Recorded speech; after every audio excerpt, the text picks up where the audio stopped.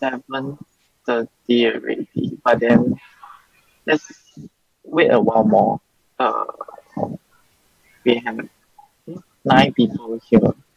I'm not wrong, we have 30 who RSVP. Maybe let's wait for 5 more minutes.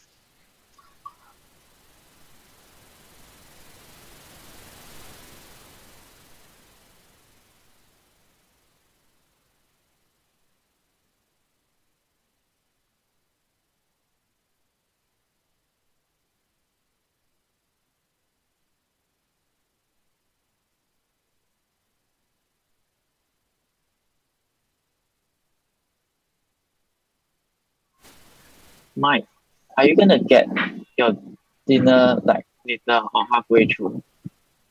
I jaga, right? This thing. Oh, it's gone already.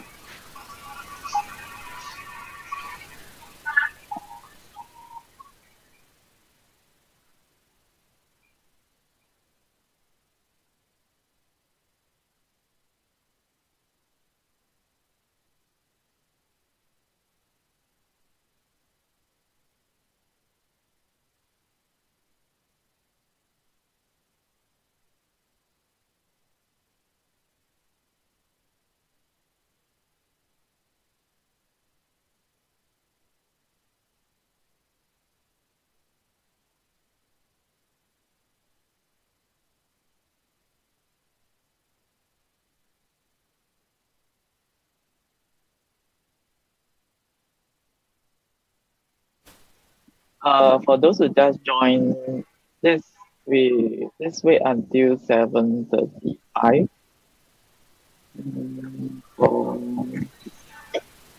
Yeah, see whether more people are coming. And after that, we just start. Today's session should be quite short. Yeah.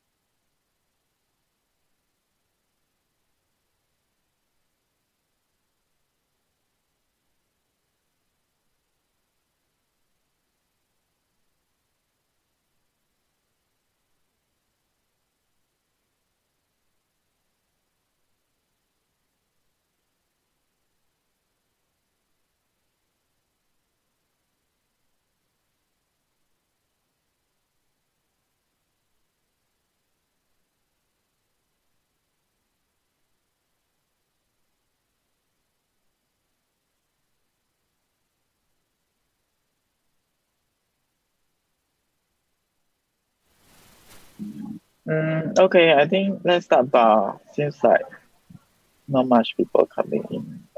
Like not much new people coming in. Yeah. Hello, good evening, everybody. See some familiar names, and I also see some new names. Yeah. So good to see y'all. Anyway, yeah. Let's start with today's meetup content. Yeah, so the schedule for the day, okay, you can hear me right, okay. The schedule for the day should be quite short today. I did a lot of padding of timing for each section. So most likely we will end way ahead of time. And since you only have one talk today, right? So I was thinking that maybe we can watch a video, a Ruby video together or something. So I'm thinking, since it's not on the schedule, right, and something I thought about today morning, and so I'll just put it at the end. Then if you have to go, then just go along. If not, then we can watch some Ruby videos, probably some conference talk bar. Yeah. So, yeah. So that's it. So that's the schedule. We will start with all the admin stuff at the top, then job shout out, meetup advertisement, and then some of the admin stuff again. Yeah, that's it. And then some hangout and like just some section if anybody wants to discuss. Just stop at the end, closer to the end. Okay. Then yeah, so start by wait, sorry, what happened? Okay. Okay, Michael went out to get dinner. So this shout out like it's for kind of for him. I knew. Anyway, yeah, today's session is hosted by Engineers.SG. The Zoom account is theirs, and then Michael did all the scheduling, creating of the event, and like letting people in. Oh, maybe I'm not letting people in. Okay, doesn't seem like it. Okay. So yeah, so thank you to them again for the support. To help make this online session happen. Okay. And then again, we have a RubySG Telegram group if you still don't know. Yeah, so scan the QR code or use the link. I know you cannot click the link here. You can find the link inside the meetup.com event description. Yeah, so join the RubySG Telegram group if you haven't.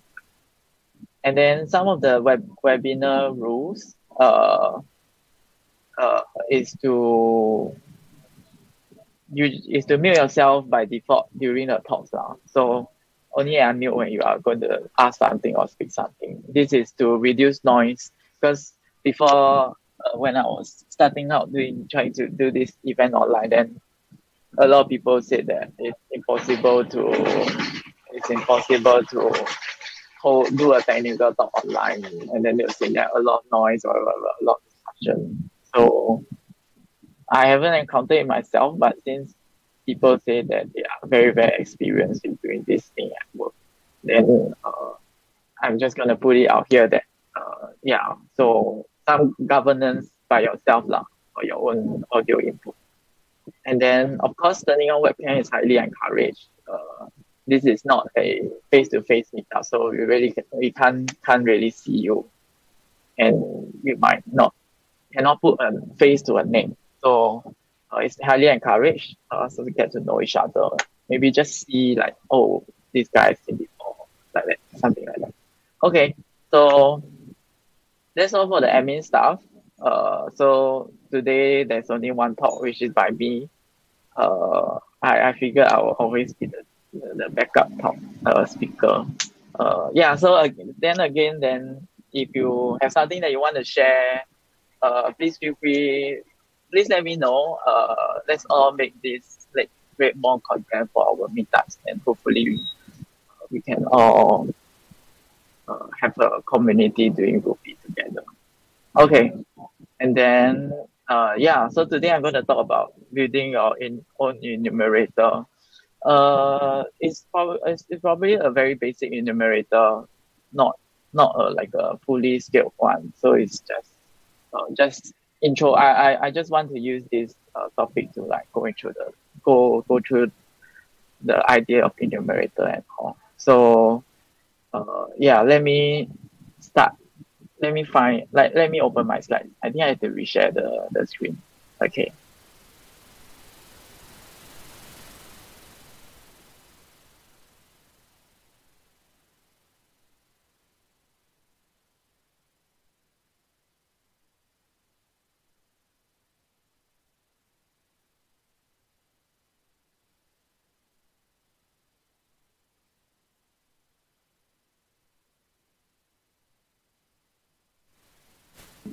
Can you guys, no, not this one.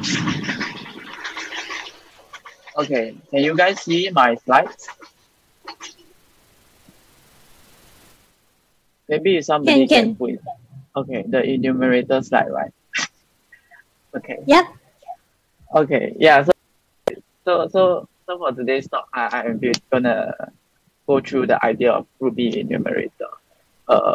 Like the subtitle said that you probably don't need to build your own because Ruby already has its own enumerator.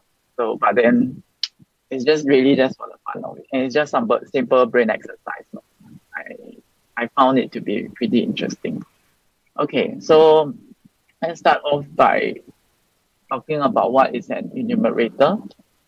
I'm sure you guys have seen something like that before. You can call each, and then you can look through the items in the entire array to do something to it or to print something or whatever it is. So then I have a question here that is that have you ever wondered how is this all possible? And then the next thing is that like I said that the most you can see enumerator like where it's most commonly seen is by calling each on arrays.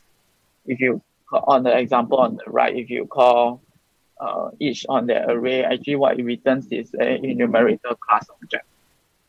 So enumerator is both a concept and it's also a Ruby core class. They created a class for this thing. So you can find it in the ruby.org. They have a page for it. Means that it's like the official ship. Okay. So what is so powerful about enumerators is that you can chain multiple traversing and searching methods. So this example is you probably don't need to do this. I just wrote something out just to show that you can chain it together. So you can call for in this example you have like an array of fruits.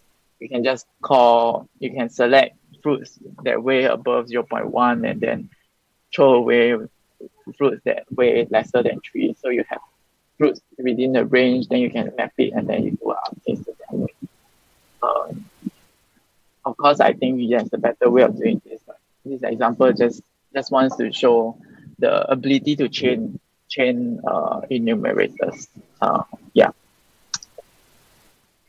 So then how can we make our class become like an array, right? That you can enumerate through the class. So in this example, I have a fruit basket class. So the idea is that if you have a fruit basket, then there must be a lot of fruits inside the basket, right? And then if given a fruit basket instance, can we enumerate through all the fruits inside this fruit basket? So the easiest way, that's like number one. The way number one is to use enumerable. And enumerable module is actually something provided by Ruby core too. That's why you also have a enumerable page in ruby.org. So by including enumerable, you can make fruit basket enumerable. Okay. Yeah, you get the idea. So how does enumerable work? I think that most people probably a lot of people are familiar with this enumerable module. That what it does is if you include enumerable, you just need to implement the each method on your class. And then what this each method should do, this is from, if you read inside the ruby.org, then you will see it says this now, that this each method just needs to yield successive members of the collection. So you need to keep yielding the next one. And then once this method is implemented, then a plethora of traversal and searching methods, like everything will come at the same time. So such as map, select, reject, etc. Everything, suddenly your fruit basket have all these methods. And then it all just works for some reason, some Ruby magic. I think from the fact that you need to implement each for all this to work, I think it says a lot about how all these map, select, reject, all these, what is the underlying thing that supports it, which should be the each method. So the next way to do it, which is a bit way lesser magic, is this is method 2.1, is to use the enumerator class itself. So the enumerator, because it's a class, and in Ruby everything is OOP, right? So there is definitely a new method to this class, and then you can call new. So this is how it works. You call new, you pass in a block, and then you just need to do that y arrow, and then put it in something like that. So it's like the U. So every time we call, we want to use this enumerator, every time you want to go to the next item, is determined by what is the next arrow in. So the first one will be the new apple 2, then the next one is the banana 1, then the next one is orange 3. But one interesting thing about this calling new enumerator.new way is that actually in the documentation itself, ruby.org itself, it says that this form is discouraged.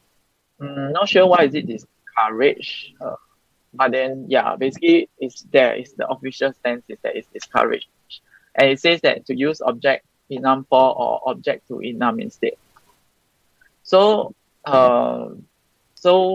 actually enum for and to enum is just an alias. I forgot which one is aliasing which one, but then basically it's the same thing.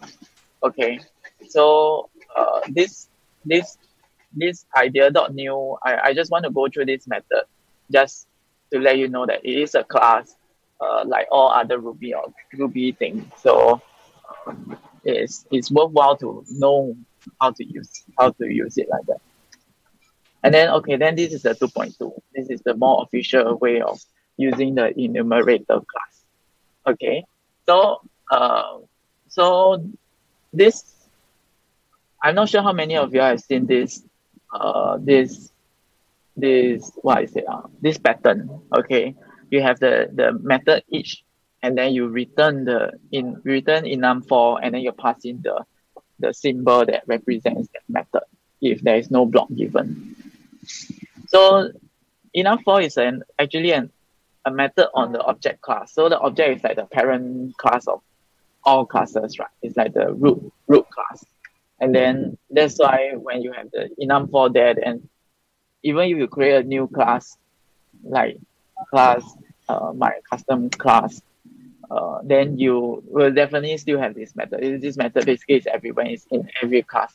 So to create an enumerator, what happens is that if you don't pass in a block, like for example the code below fruitbasket.new.each, then you will return the enum for and each.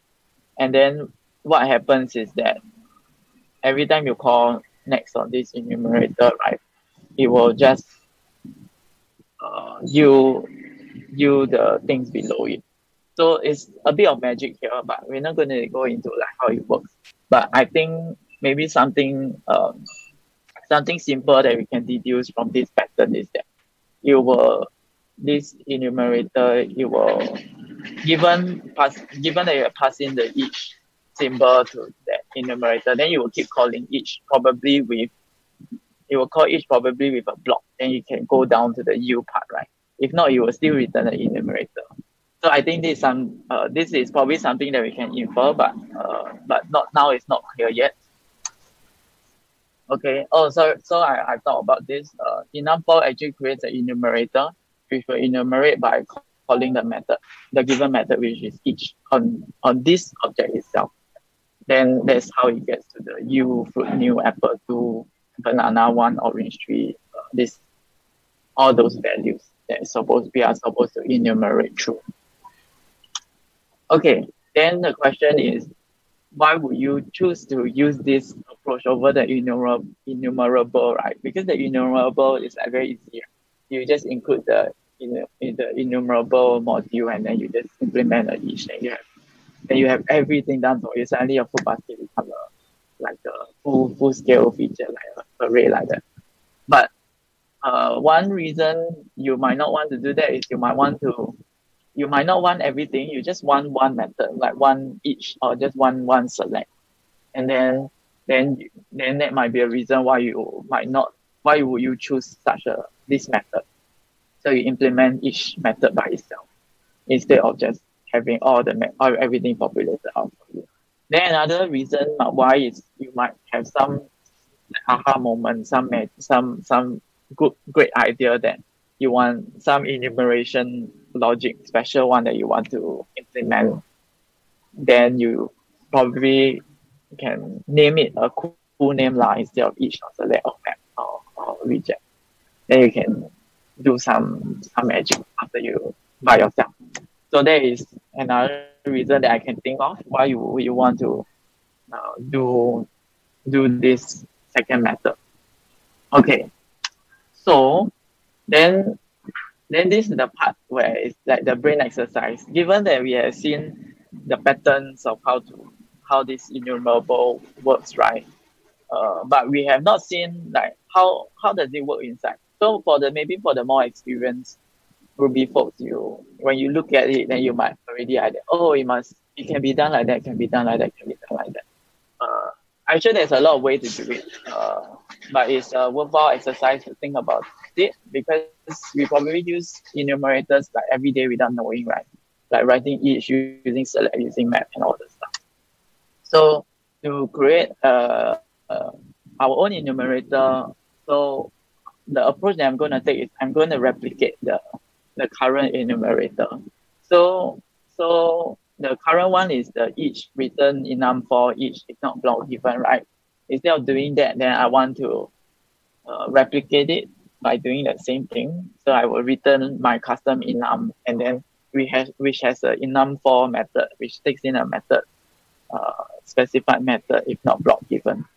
So so the approach I'm going to take is I'm going to replicate it, just to learn, just to have some brain exercise to find out how this can be done. Okay, and then of course after you implement your own enum, then the enumerator has many methods, right? Then it's up to you to see how far you want to go, or what interests you, how to create those more interesting enumerator methods. Okay, so I have a short coding demo. I just realized that I only share the window for the slides, so probably you all cannot see my editor. So I'm gonna share my whole screen again. Sorry, this is my oversight.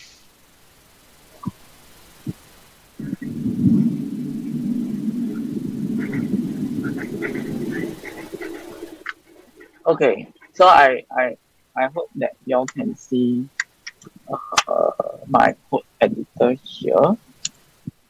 Okay, so in order to replicate the feature of the enumerator, the default enumerator, right?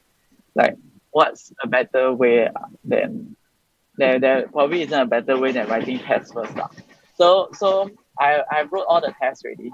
So for example, in this one, for the each method is the default enum for, and then I wrote some just 3 basic tests that when you call each, so the enum is subject.each, then you return the enumerator class object, and then you can call next and next and next. It returns basically the next thing, like apple, banana, orange.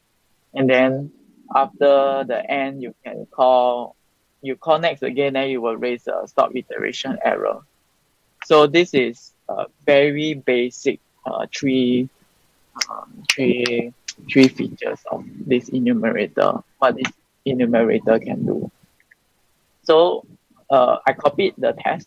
I didn't want to overwrite it, so I copied the test, and then basically what changed is just this custom enumerator part.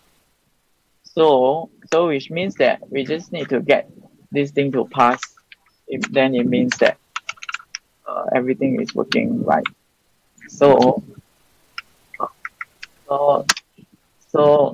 it's not surprising that the custom each failing lah, because I haven't wrote any code yet for this thing. So let's start by creating the custom each method,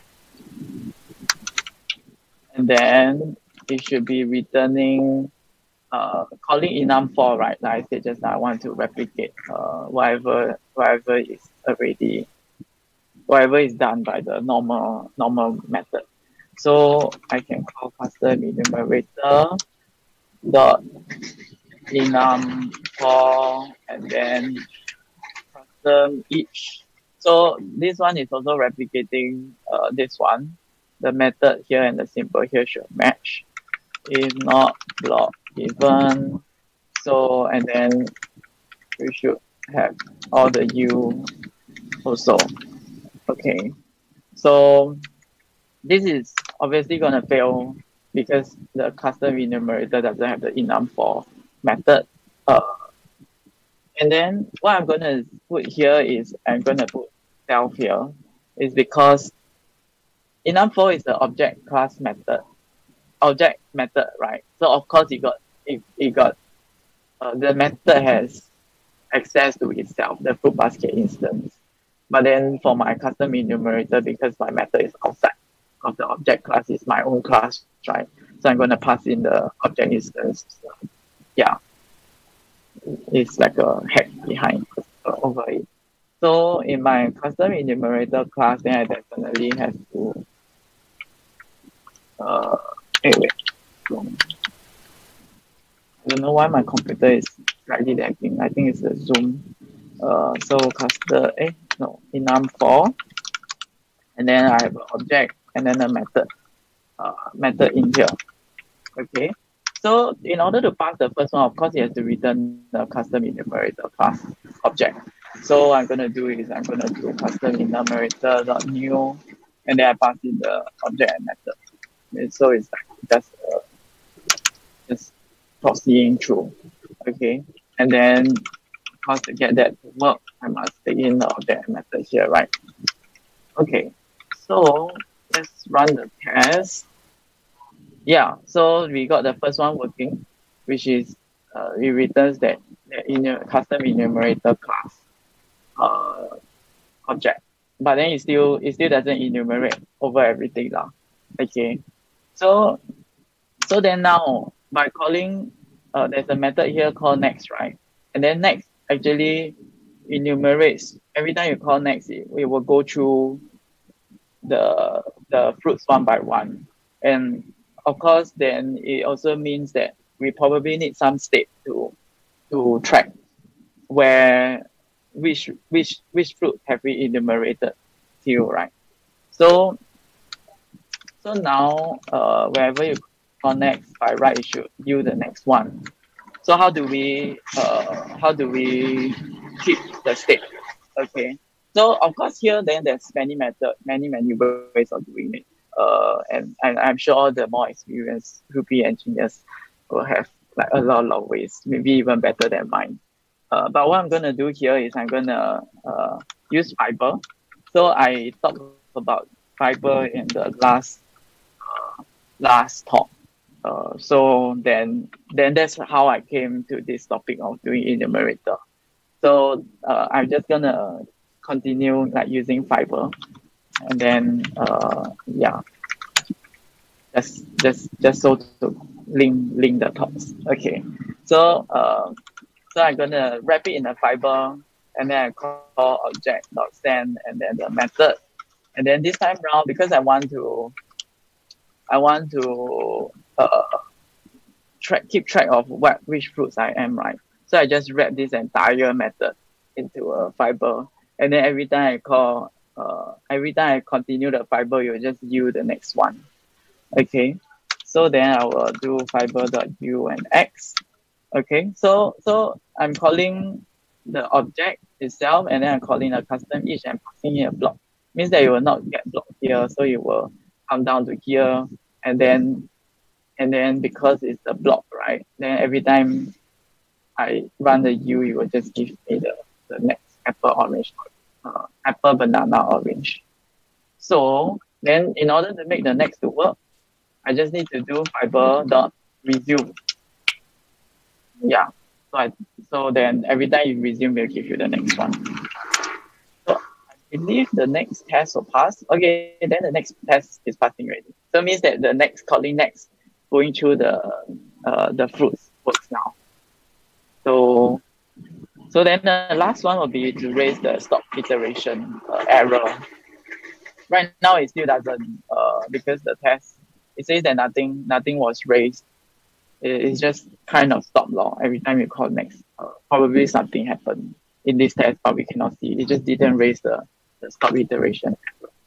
So what I'm going to do here is if you cannot resume anymore, then we're going to raise a stop iteration new, and then let's see what's the message. Iteration has reached the end. Okay, something like that. Okay, so I think that this one should work. Yeah, okay, so now it works. So yeah, so this is just one way of doing it. Initially it was a bit confusing for me to get to this state. My code was like way longer. Then I keep looking at it, and then somehow I like refactor down to something this simple using fiber. But I'm sure that it'll be interesting if you can write the test and then see where you can how you can do this enumerator thingy. See how you can build your own, maybe some better logic and all. Yeah. So that's it for my live coding. So of course then as you can see that it's like a super simple implementation of an enumerator. And then I didn't realize. Okay. And then of course it's lacking way a lot of features.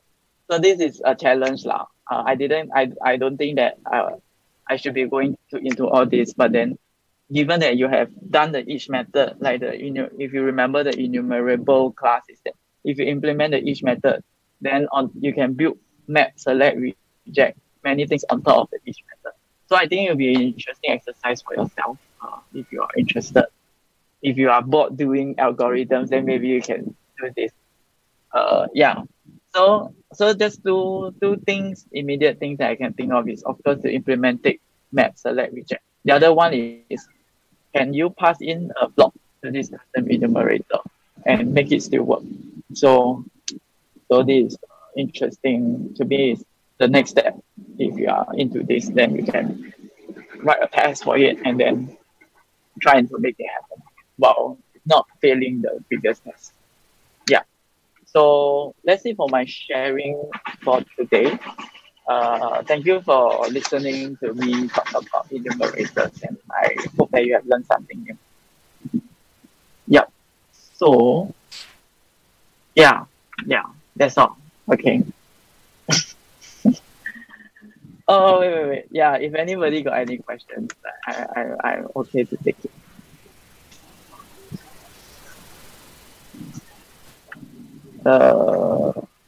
Yeah, if anybody have any questions, I suppose not. If you have any, do you have a question? Okay, so if you paiseh to ask here, then, or if you're shy to ask here, you can reach out to me directly on the RubySG Telegram group. Yeah, you can find me there. Yeah. Okay. So. Yay, and we are done with the first talk, which is my talk. Okay, and like I said before I start, we only have one talk today. So the next part is if anybody got any jobs to share or to shout out or you want to hire or anything. Anybody? Yeah, I do. Okay, go ahead. So I'm Sam from Silicon Engineers, right? So typically we are a local dev house. We do have a number of clients. One of the clients actually want us to help them to recruit a new team, right? So our team is working with them currently. They're a local startup. They are actually building a new social networking product. It's going to be on Rails 6, Postgres, MVC stack and all, and then you'll be working alongside with a very experienced team practicing agile pair programming, TDD, the works, right? The front end is built using React.js and React Native. Some of the features will be live chat, right? And UGC, user-generated content, right? And anonymous features, verified profiles, KYC, among the works. So yeah, it's a very new way of how should I say, a new spin on social networking.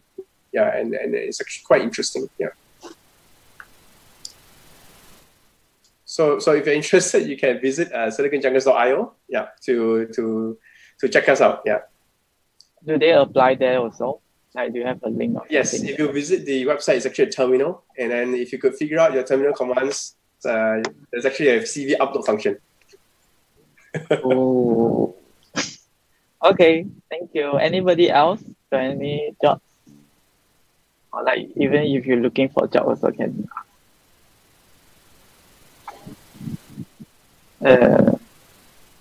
I guess no.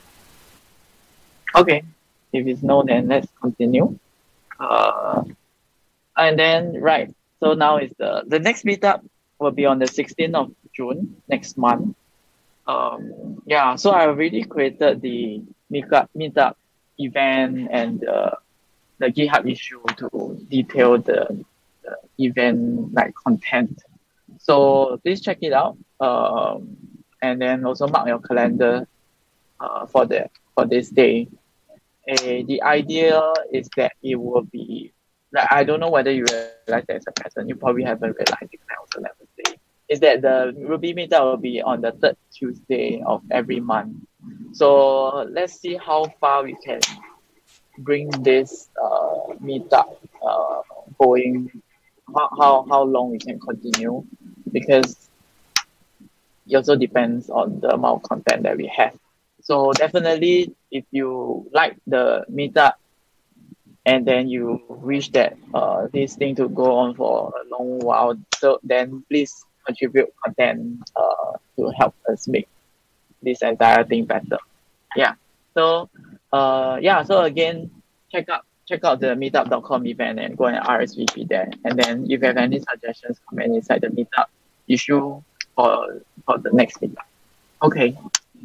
And then again, I think that this is very important to talk about it over and over again. It's like how to find us, the RubySG community, is to first is the GitHub. We have a RubySG GitHub organization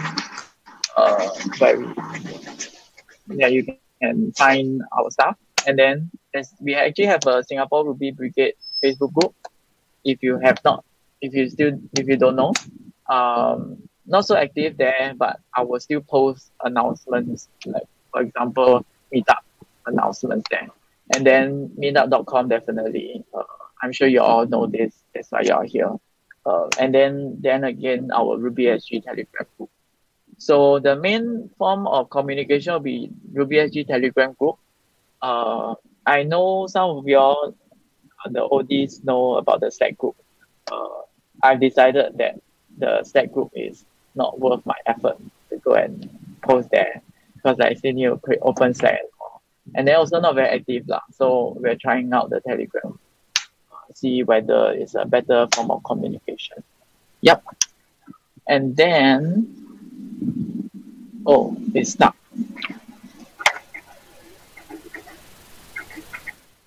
And then do I have no more slides? Wait. And then okay, sorry, I forgot to put an ending slide. Yeah, that's all for the content. So like I said, we're gonna watch some video together. If you are interested, if you are not interested, then feel free to drop off. It's okay, because this is not I didn't plan. I think I didn't like really like officially announce it. I only like thought about it this morning. So I was thinking that since we have so little content, right? Then if Meetup is always about just talking there a bit sian. So I'm thinking that recently there's a RailsConf on like conference just that they recorded everything online. So I was thinking that maybe we can watch something together. So I asked in the chat, RubySG chat, somebody recommended the variety show. I thought it would be interesting, a more lighthearted thing since uh, since we're gonna end the meetup at 8:30. So we will just watch this for maybe 15 minutes or 25 minutes or 20 minutes. And then again, I realized that I need to reshare again because I need to share the computer sound. So let me do it again.